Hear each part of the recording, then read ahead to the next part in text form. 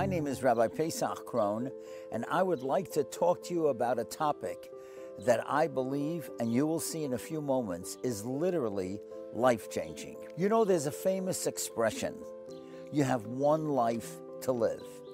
However, I think that we can add something to that expression. You have one life to live, but you have many lives to save. As we were growing up, we always thought and felt that the ones who save lives are doctors, nurses, and Hatzalah members. But now, what I am going to show you is that there are hundreds and thousands of you that are able to save lives, and you have an opportunity that you may not have realized. Now, in this situation, right now, this pandemic of COVID-19, there are over 200,000 people who have recovered from COVID-19.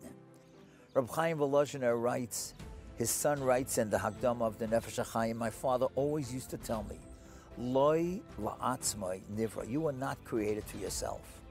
Hashem gave us each talents, not that we should become rich and famous, but that we should go out and help others. And so therefore, that which I said in the beginning, we may live only one life, but we can save many. We can save them spiritually, but now all those tens of thousands who have recuperated from COVID-19 have an opportunity to save thousands and thousands of lives.